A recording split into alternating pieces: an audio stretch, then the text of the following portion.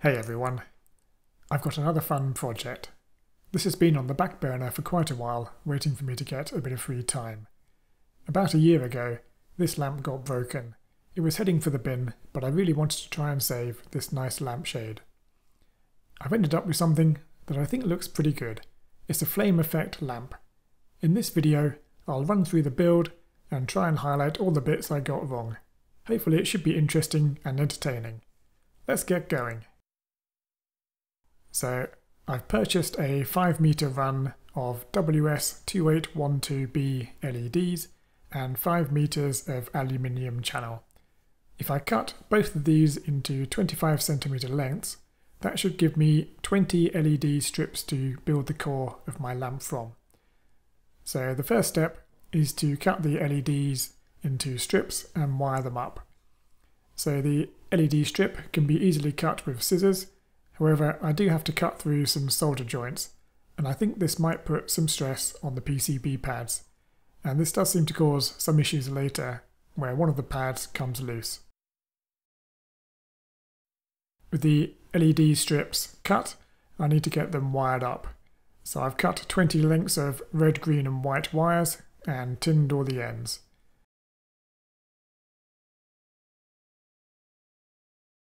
To connect them to the LED strips, we tin the connectors on the LED PCB and then just reflow the ends of the wire onto them. I'm going to wire up all the data lines of the LED strips so they are connected together, and I'm going to add power and ground lines to the bottom of each strip. This should avoid any voltage drop over the LED PCBs. I'm also adding heat shrink to prevent any shorting out. Quite a lot of soldering later. We have all the LED strips connected to each other on the data lines, and we have wires to connect power to the bottom of each strip. In hindsight, it would probably have been better to join the power lines between the strips and only add power at a few places. All these wires are going to prove to be quite a pain to join up.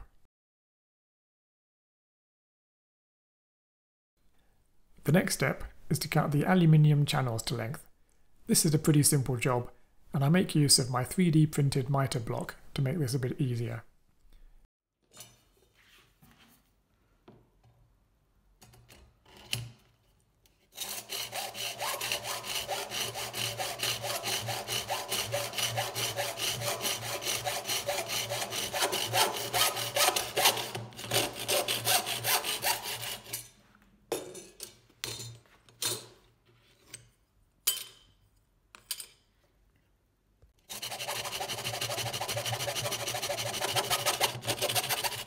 We've now got 20 LED strips and 20 aluminium channels. There's a trick to getting the LED strips into the channel.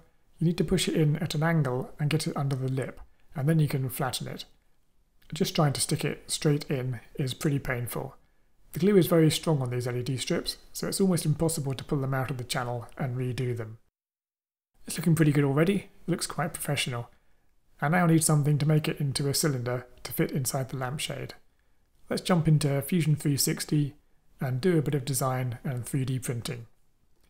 As usual, we'll start off with a sketch.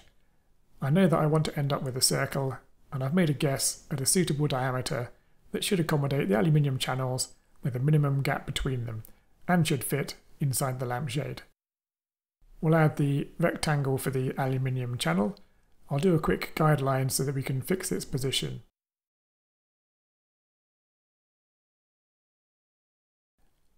I've measured the size required and added on a bit of tolerance for the 3D printing so they will slide in easily.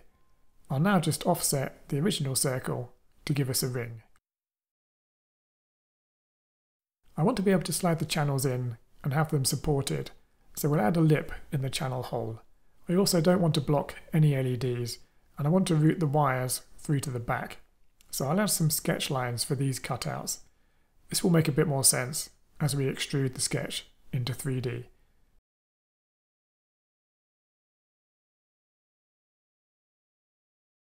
The first thing we'll do is extrude to the full height we require.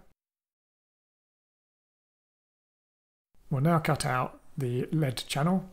We first cut out the smaller channel and then we make it wider to let the channel slide in and be supported by the ledge.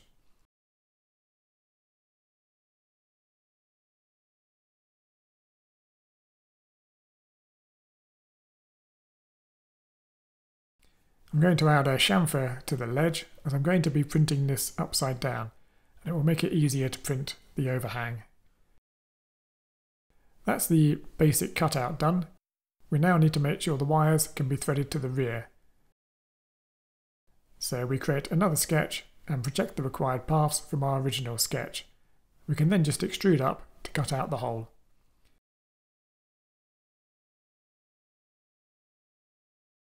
We now repeat these features 20 times to get our finished object. The end result looks pretty good. We should be able to easily slide each channel into the slots and then pass the wires underneath and through to the back.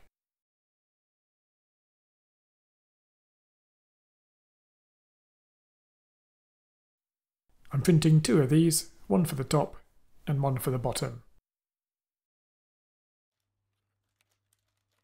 Assembly is quite simple. Sliding the channels into the bottom piece is pretty easy. However, fitting the top piece was a lot more difficult and involved quite a lot of swearing, so I've skipped that video. I should have included some affordances in the 3D printed part to help guide the channels in. With the top piece connected, we just add some hot glue to keep everything in place. You can see how nicely the wires route through to the inside of the cylinder. You can also see here a fix that I needed to apply for one of the pads lifting off the PCB. I ended up having to cut a lead out of the strip and connect slightly further down. Repeating the gluing on the other end of the cylinder gives us our final core for our lamp. We now just need to join all these power and ground wires together and route them out. Here's the final wiring harness that I've ended up with. Whilst doing this, I found one mistake where I'd swapped 5 volts and ground over, and I also managed to miss one wire when joining them all together. A couple of easy mistakes to make when you have so many wires to join up. Next time I'll definitely connect all the strips together and only have a few power and ground wires coming in. To drive the system, I'm going to use the same circuit that I used for my self-organising Christmas lights. The WS2812 LEDs require 5 volt logic, so we need to convert from the 3 volt 3 logic of the ESP32 to 5 volts. I'm using a spare MOSFET driver chip that I have from another project, but any level shifter should do the job. To power the whole thing, I have a beefy 10 amp 5 volt power supply. This is slightly under-spec'd for driving all the LEDs at full power white, which would require around 15 amps. But for our fire simulation, we won't be driving the LEDs at full power. To create the actual fire, I'm using an old school computer game effect. There's a lot of articles on the web on how to do this. I've included some of the links in the description. With it all wired up and connected, we get a pretty good effect. If you squint a bit and use your imagination, it does look like fire. I've added a very simple web UI based on the one I used for my moon lamp, so I can easily modify the colours. It looks nice. There are some issues with the final result. Cutting the LED strip at the solder joint does seem to have weakened the PCB pads. Next time I'll offset my cuts so that I don't have to cut any solder joints. Driving at full power white is not recommended. If you do this after a while, the aluminium does start to get quite warm and the hot glue starts to soften. Perhaps hot glue is not the best choice for this kind of thing. The LEDs are not very good at low light levels. They are either off or on quite brightly. This makes it quite difficult to get a good flame effect. The FastLEDs library that I'm using does have a dithering effect that can be used, but that is only really suitable for a small number of LEDs. With almost 300, it cannot update fast enough to avoid flicker. Perhaps dividing the strip into smaller sections is the solution to this. There's way too many wires being joined together. This is not very tidy and it's prone to failure. I should have connected up the power connections along with the data connection and only injected power in a few places. To diffuse the light, I'm using some opaque acetate sheet. This is not as effective as I'd like, as it's a bit too close to the light sources, so you can still see the individual LEDs. Any suggestions for a better material for this would be great. I also spent way too long messing around with the fire effect, thinking I could improve on the old school effect. In the end, I've ended up with something that is pretty much the same, so that was a bit of a waste of time. Apart from these minor issues, It's a pretty pleasing project. Hope you've enjoyed it, and if you have, then please hit the subscribe button. Thanks for watching, and I'll see you in the next video.